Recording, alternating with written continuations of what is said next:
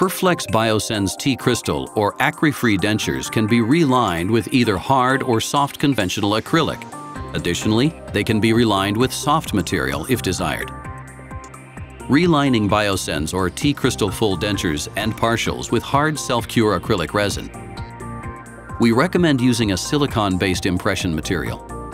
If you are relining a partial denture, be careful to avoid covering the inside of the clasp arm. Hard acrylic reline material does not flex, and cracking can occur in these areas post-insertion. Using Type 3 or Type 4 stone, pour the master model and place on a reline jig.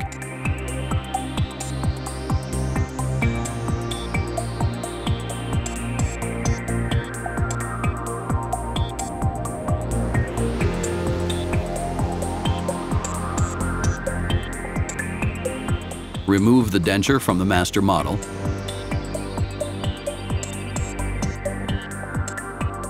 And remove the impression material.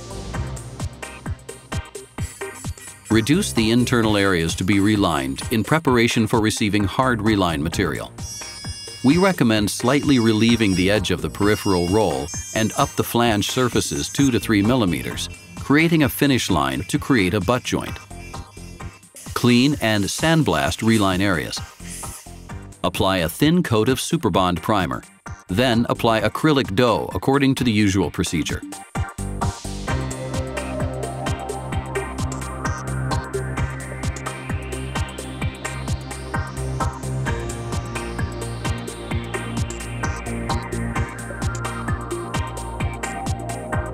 Close the jig and cure in a pressure pot.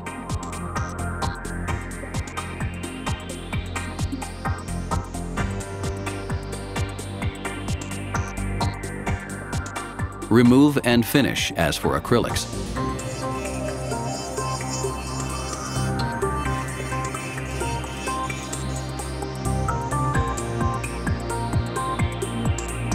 Relining Biosens or T-Crystal full dentures and partials with soft liners.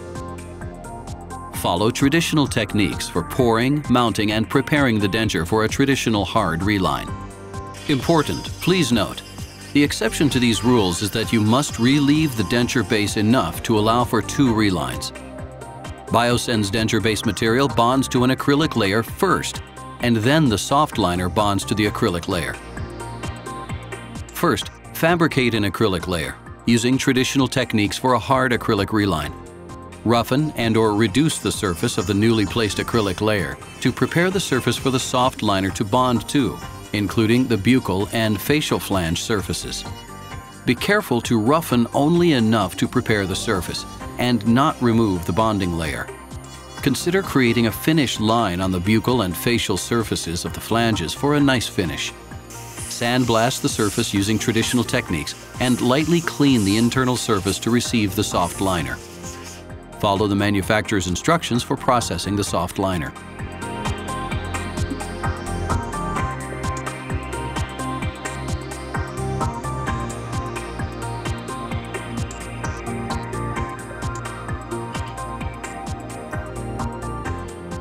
Place in a pressure pot and cure under pressure. Remove from the pressure pot and finish according to the manufacturer's instructions.